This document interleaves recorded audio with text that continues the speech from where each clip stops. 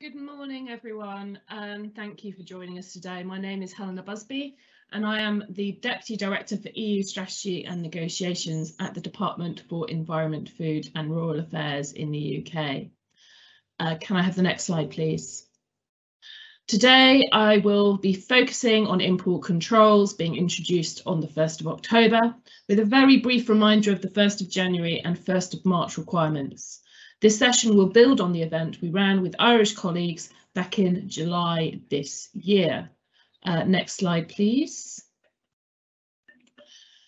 So here is a quick overview of the timeline for all of the import controls coming in for SPS products from October until March 2022, which I am very sure you are all familiar with by now. If we can move on to the next slide, please, I will talk you in more detail about the controls for products of animal origin. Export health certificates will be issued to you by the competent authority in Ireland. A certifying officer authorised by the competent authority must complete the official document certificate. They could be an official veterinarian or official inspector as defined by the relevant EU retained legislation. They must have clearly completed all designated fields on the certificate. You must send an electronic copy of the export health certificate to your importer in Great Britain and ensure that a physical copy of the original certified health certificate travels with the consignment. Your importer in Great Britain must upload the electronic copy of the certificate to IPAFS. That stands for the Import of Products, Animals, Food and Feed System, as part of the pre-notification process. Any official sanitary or phytosanitary documents that are required to accompany the health certificate, such as additional attestations or lab results, will be specified on the relevant health certificate. Other documentation may be required depending on the commodity, such as a catch certificate for marine caught fish.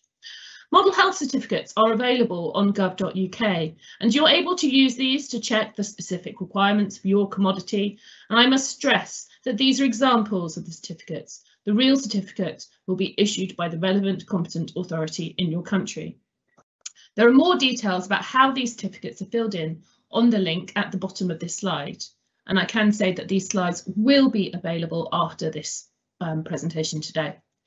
If you cannot identify an appropriate health certificate, you should speak with your importer in Great Britain and check gov.uk for an import licence. If there is no import licence available, you will need to complete an IV58 form and send it to the Animal and Plant Health Agency. This slide contains both a link to that form and the email address to send that form to. Next slide, please, Kathleen. Phytosanitary certificates. So from 1st of January 2022, all regulated plants and plant products will need to follow the requirements for pre-notification and be accompanied by a phytosanitary health certificate. These will need to be obtained from the Plant Health Authority in the country where the supplier is based. An inspection for the certificate is to take place no more than 14 days before the consignment is dispatched from the country where your supplier is based.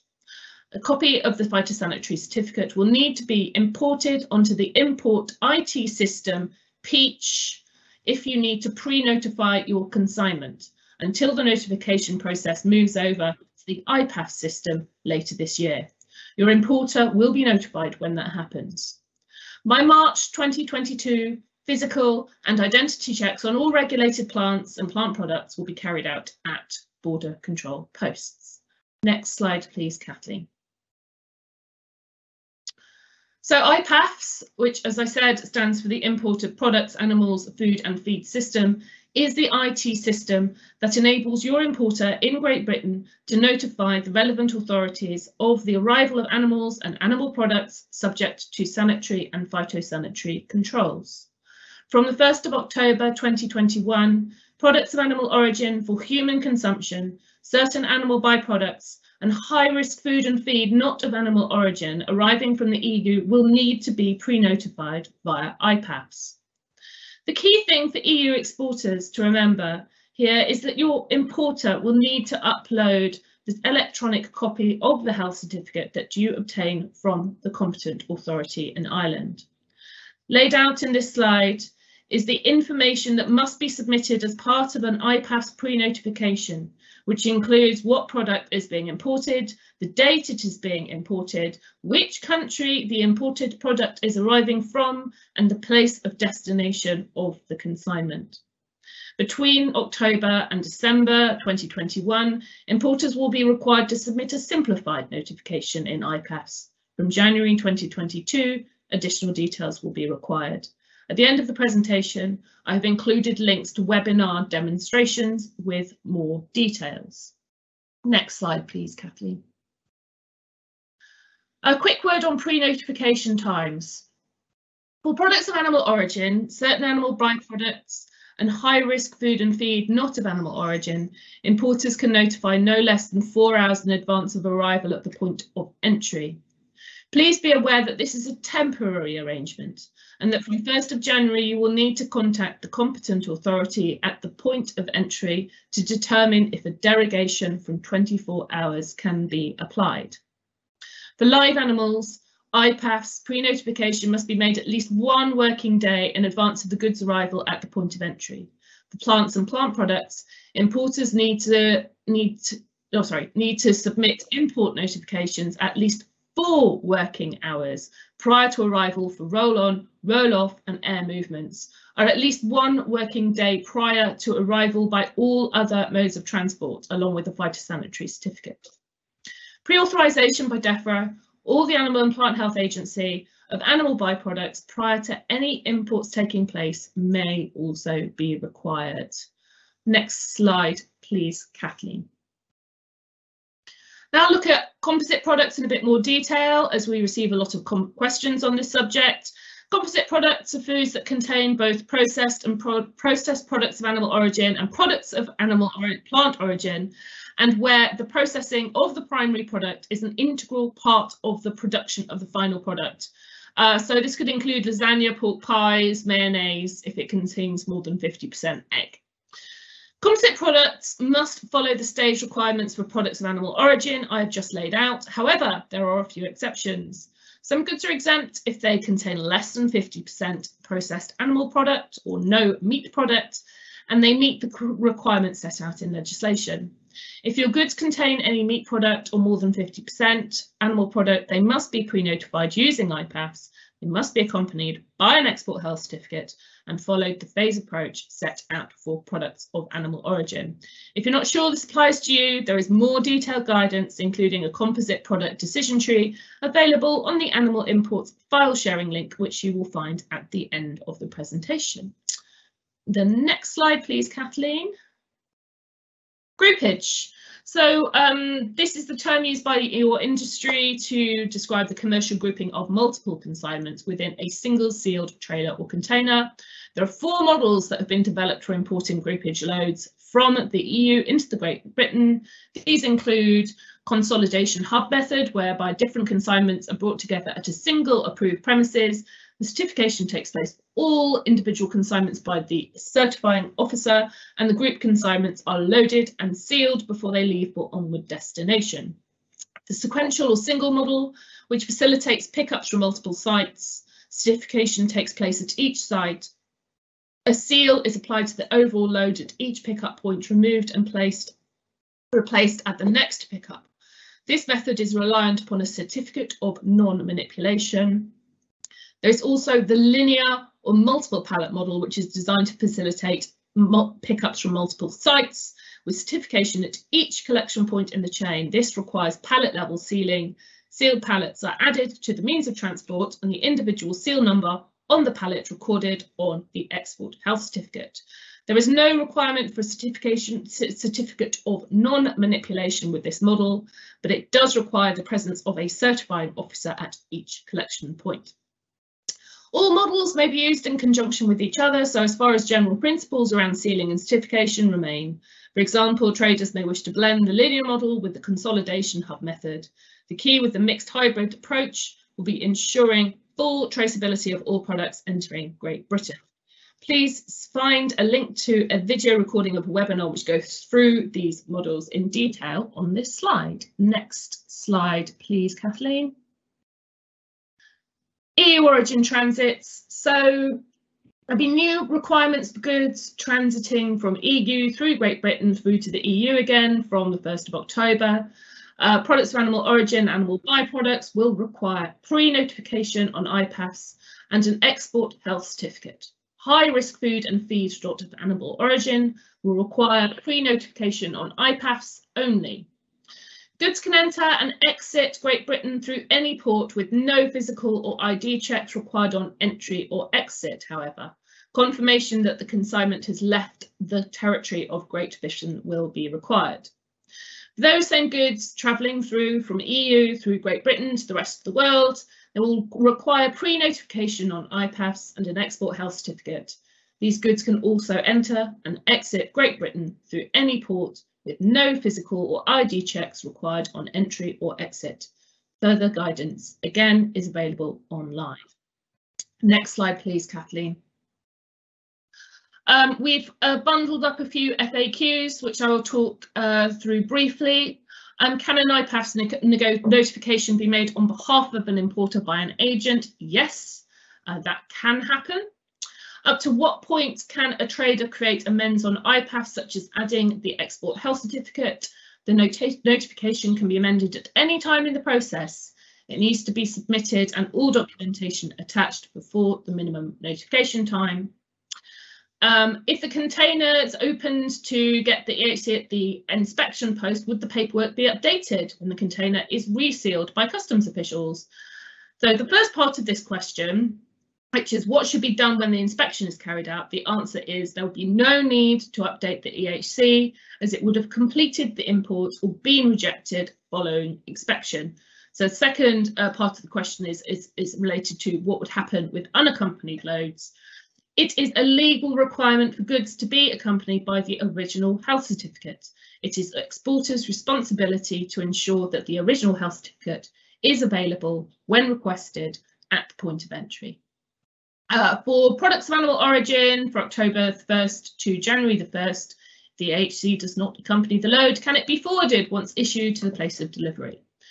The original EHC should be presented and given to officials at the border control post for inspection. It is for the exporter or the logistics handler on their behalf to ensure the documents are available and presented at the BCP to the officials. Next slide, please, Kathleen. Further guidance, there may be other changes you need to be aware of, such as marketing standards and organics. Please find links to further details on this slide, as well as useful links to further information on everything I have covered today. I would in particular bring your attention to the plant health portal and to the file sharing site for animal products. This service does require that you sign up with an email address, which may take a few days to process. However, it is full of the latest technical guidance. Next slide, please. So here are all the relevant links. I would like to say thank you very much for your attention. As I have said, this presentation will be available after the event. I will now hand you over to my colleague, Jack Stacey, who will talk you through a step-by-step case study for exporting chicken from Ireland into Great Britain. Jack, are you there? I'm there. Thank you very much. Wonderful. Next slide, please.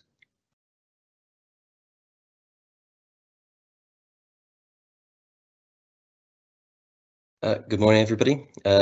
My name is Jack Stacey, and I'm from DEFRA's Biosecurity Borders and Trade programme. As has just been said, I'll be going through a quick case study following on from Helena's far more detailed presentation, and that will describe the process of exporting chicken from Ireland into Great Britain, and that'll be from October until January. So these are the imaginary protagonists of this process. So we have here Kieran, who is an Irish chicken exporter. We've got Claire, who is a GB importer of Kieran's chicken, and we've got Joe, who will be transporting the goods between EU and GB. Just to note, in this case, most businesses would probably use a customs agent or a freight forwarder. But for the purposes of this case study, it's just those named on screen that will be doing the paperwork. Next slide, please. Okay, so the first step then, Kieran will need to apply for an EU EORI number, and that will be to interact with EU systems later on. Next slide, please. Okay, so prior to shipping of the goods, both Kieran and Claire will need to agree the Incoterms that they'll trade on, which basically just set out the responsibilities of exporting and importing. For the purposes of this case study, Kieran will be responsible for the export procedures, Claire will be responsible for the import procedures, and Joe's haulage company will be responsible for safety and security declarations. And the goods will not be moving under transit in this case. Next slide, please. Okay, Claire in turn will need to apply for a GB EORI number if she hasn't already got one. And that's something that Kieran should make sure that she has before the export begins. Joe's haulage company would need both, as he'll have to interact with the systems at both ends of the process. And that will be the case for all parties, even if they use a customs agent, because they'll need to be able to quote these numbers. Next slide, please. Okay, so Kieran at this point will apply for an export health certificate, and the Irish certifying officer will inspect the goods and certify them, also issuing the certificate. At this point, Kieran should note that he'll need to do this process of applying for an EHC each time he sends his chick into Great Britain. So something that Kieran will also have to bear in mind is that the EHC will also have to travel with the goods. In most cases, that'll be just simply giving it to the driver who will be transporting them. In order to pre-notify the UK authorities, Claire will need to set up an IPAFS import notification. Before that, Kieran should have sent her an electronic scanned copy, which can either be a photocopy or a photograph of the endorsed health certificate. And it's then for Claire to upload that onto IPAFS as part of the pre-notification. Next slide, please. Okay, so at this point then, Kieran will need to submit an export declaration, formerly known as an export accompanying document, and that will be to the Irish customs system, which is called the Automated Entry Processing System. This export accompanying document will in turn produce a movement reference number for use later. On the export declaration, he will also need to list the port of exit. From there, it will go to Joe's haulier firm, and they'll need to create a pre-boarding notification in the Irish system and insert the movement reference number of the export. The pre-boarding notification ID will then need to be given to the ferry operator as part of the booking details. Yeah, so one thing to note then, because Kieran has submitted a combined export and safety and security declaration, and he's got the EAD as well, he'll need to, a separate exit summary declaration will not need to be submitted on the member state export control system. But if a combined export declaration wasn't submitted, then a new exit summary declaration would be required. Next slide, please. Okay, so at this point, Kieran has submitted the export accompanying document, and he's prepared the export health certificate, and he's sent an electronic copy to Claire, at which point Joe can now collect the consignment from Kieran and begin taking it into Great Britain. Joe's responsibilities then, and the responsibility of the haulage company, is to ensure that he has all the relevant documentation.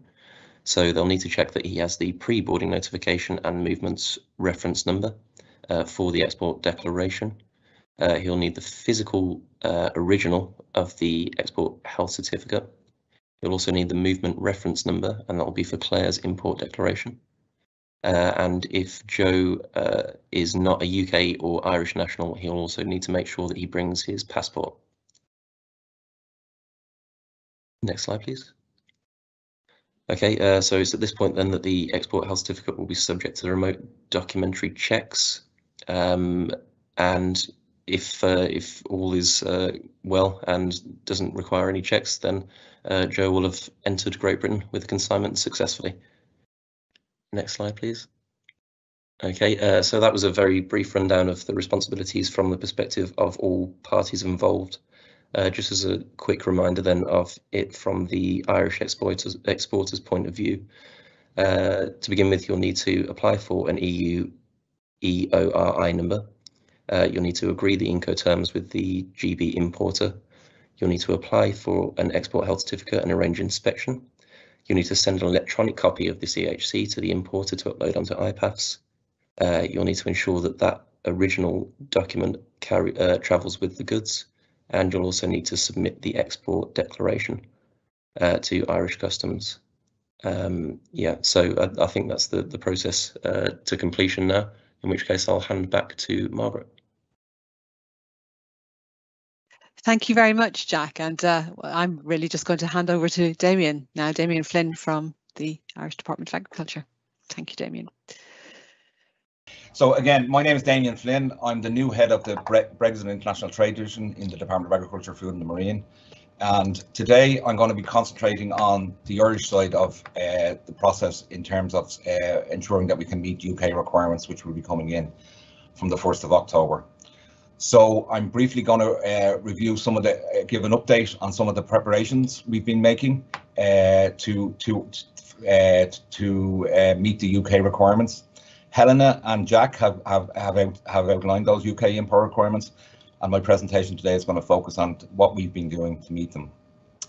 I'll also be preparing or giving some detailed steps and process to get an export health certificate for different products, and to identify the key actions businesses in the Irish GB food supply chain need to take to be ready for 1st of October.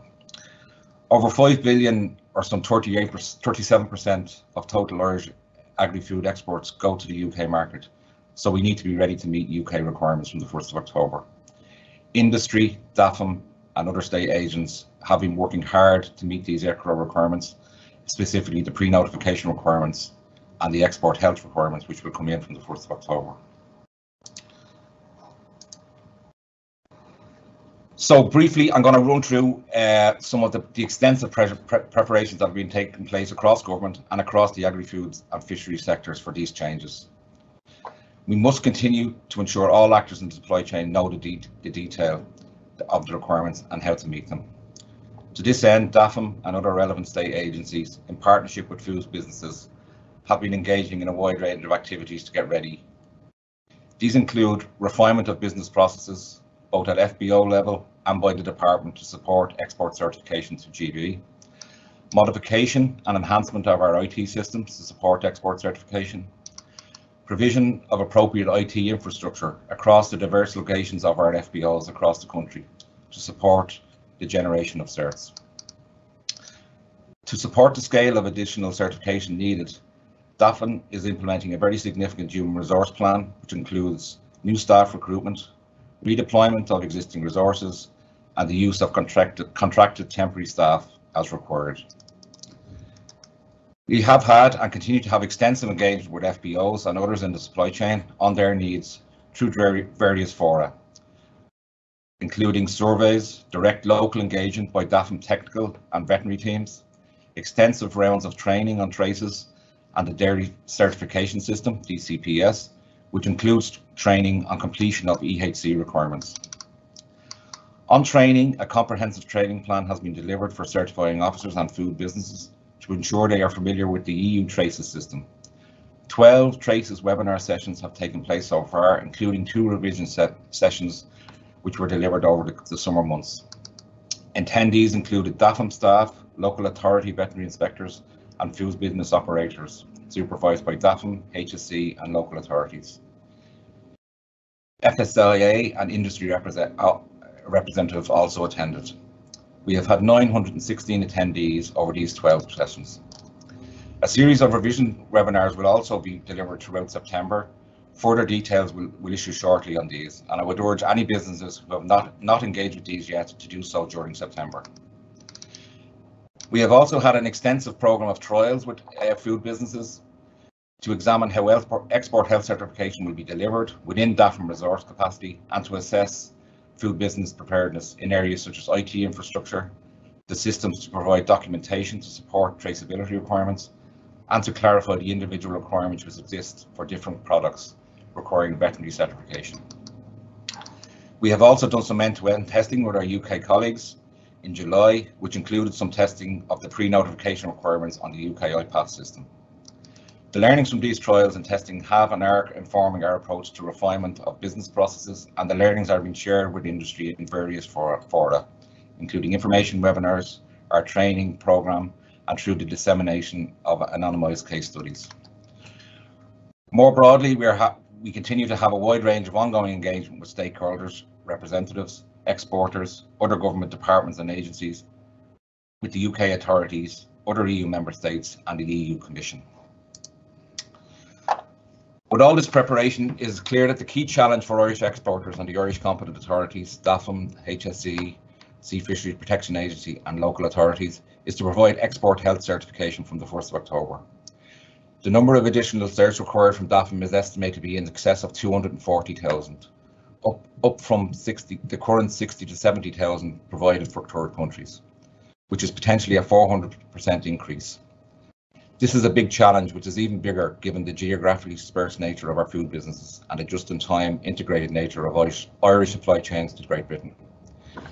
There are some key things your business can do to prepare for these challenges. Examine the model health certificates available on DEFRA's website and confirm the cert that is needed for your products. Identify the correct CN code for the product you are exporting. Identify the individual requirements for each certificate that are relevant for each of your products. Access the information from your suppliers and then develop a process for gathering it and making this available in the most appropriate format to your certifying officer. Exporters should, especially those with just-in-time supply chains, should liaise with their GB customers and request advance orders where possible. Also advise them of limitations with the new certification requirements place on resources, both at business level and for certifying authorities. The IT systems to be used to apply for export health certificates vary across the commodity groups.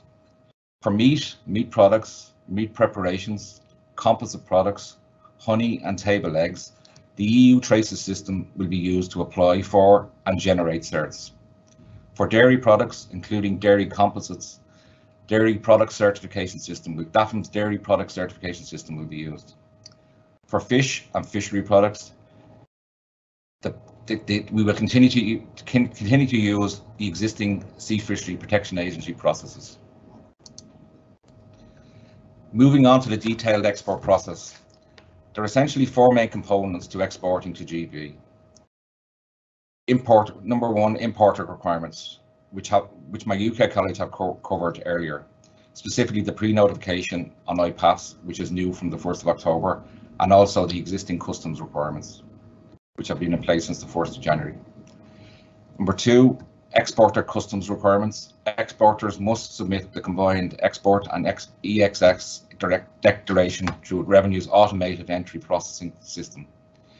Estimated time of departure must also be completed as part of this declaration.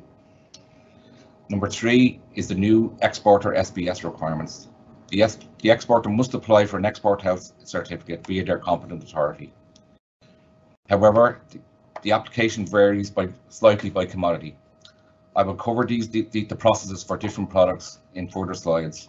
The final step before leaving for the UK is a useful checklist. Pre-notification declaration to IPAS, export declaration completed, customs documents completed, customs pre-boarding notification, PBN secured, and the export health cert is travelling with the load. I will now run through the steps to secure an export health cert by product category, starting with meat and meat composite products. Many of the steps are common to all commodities, so in my slides covering non-meat products, I will just highlight the specific elements which are different for each product. The Traces system will be used to apply for and generate certs for meat and meat products. all businesses exporting these products must ensure that they are registered on traces to ensure they are listed on the approved list of establishments allowed to export to the UK and to be able to apply to DEFRA for an export health certification. The exporter must make the application for an EHE in traces and at the same time must also alert the relevant regional veterinary office of the upcoming export via email. This should be done 5 days in advance of export date by completing the basic consignment details on traces. The application on traces can be made in multiple steps, with information that is available in advance being submitted earlier, so that the traceability elements required for certification can be verified, and the cert can then be approved quickly once the final details are known, for example, transport details, final weight, etc. Staff and the relevant veterinary office will review the application and issue the cert if requirements are met. The EHE is generated, signed and stamped by the certifying officer, generally as an official veterinarian, and the original EHC is made available to the exporter. The Irish exporter can then email a scanned copy of the signed EHC to the GB importer. The GB importer will upload the EHC onto iPass. This should happen before the consignment arrives in GB. If you have any questions on meeting composite product export health certification process, please contact your local veterinary team, and make sure that you have a key step is to have all your traceability documents available. We would put up at the end of the slides, we will put up details of the contact numbers for traces, the traces help desk, and also the Brexit call health desk, which can take queries, specific queries you have. Moving on to dairy products. For dairy products, the system for applying for a dairy health certificate is slightly different. Exporters will need to apply for a certificate through the department's Dairy Product Certification System, DPCS. This is the system we use for certification of exports for all dairy products to third countries. The application should be made 7 days or 5 working days in advance of export. The key message is that you make the application as early as possible.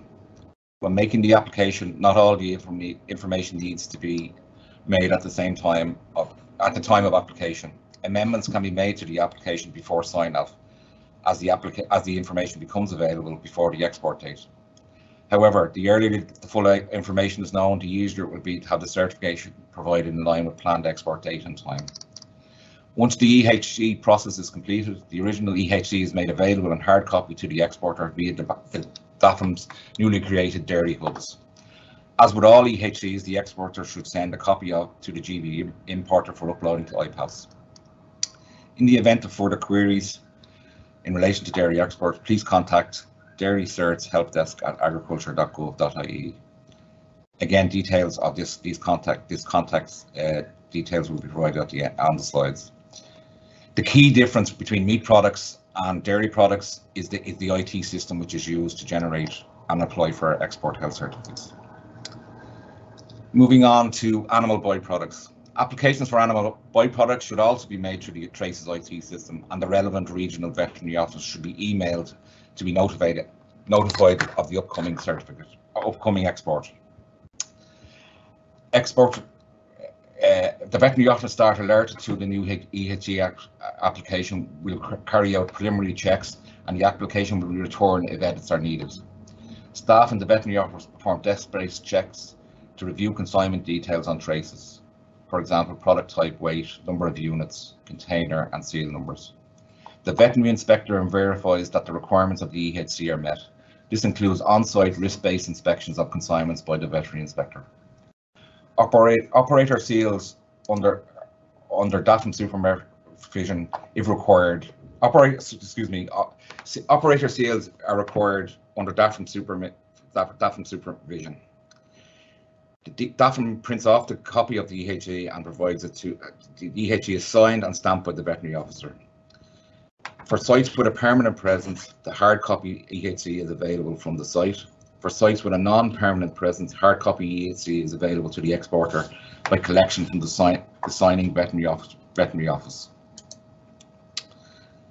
Table legs. Applications for table legs should be made through the Traces IT system also, and on receipt of the local cert reference number from Traces, the exporter will be required to submit an application form with supporting documents by emailing egghealthcerts@agriculture.gov.ie. This should be done 5 days in advance of the export date. The application and supporting documentation will be reviewed, and if an order, the EHC will be issued, and the cert will be sent to the exporter. Finally, for honey, like meat, the meat certification process, applications for honey export health certs will be made through the Traces IT system. Applications for honey export health certificates must also be alerted to DAFM's honey inspectorate at beekeeping@agriculture.gov.ie. They are located in the Department's laboratory in Backweston. Applications for EHC should be made 3 working days in advance of the export date. So that's a run through the key steps in how to secure an export health cert for the different commodities. I just want to now emphasise some key messages to get ready for the 1st of October. Familiarise yourself with the Irish and UK customs and SPS requirements for exporting goods to Great Britain. A key element here is to identify the right certs for your products. If possible, restructure processes to apply for export health certs during normal working hours to ensure that the resource capacity for the competent authority matches the business requirement. Ensure full traceability information and supporting documentation is available. Put in place a system to organise these documents to align with your certifying officer's needs. Identify the right staff to interact with Traces and the dairy certification system as appropriate. Minimise the number of consignments needing certification by considering distribution from within Great Britain, where possible. Access the information material and guidance on the UK and Irish government websites. And the final message I would say is engage with your local veterinary supervisor. This is critical to ensuring that there is alignment between the competent authority who are certifying and the business needs of the FBOs on the ground. Finally, I have a couple of slides at the end which show the supports that are available and the key links to previous presentations and details about upcoming webinars. These will be in the slide pack that's circulated after this webinar. And finally, the final slide is all the contact details for all the relevant call centres and state agencies. Please do contact us if you have queries. We're more than happy to engage and make sure that we do our best to answer all questions. So with that, I'm going to say thank you for listening, and we move on to the next session. So I'll hand you back to Margaret, and then we'll have a chance for questions and answers. Thank you.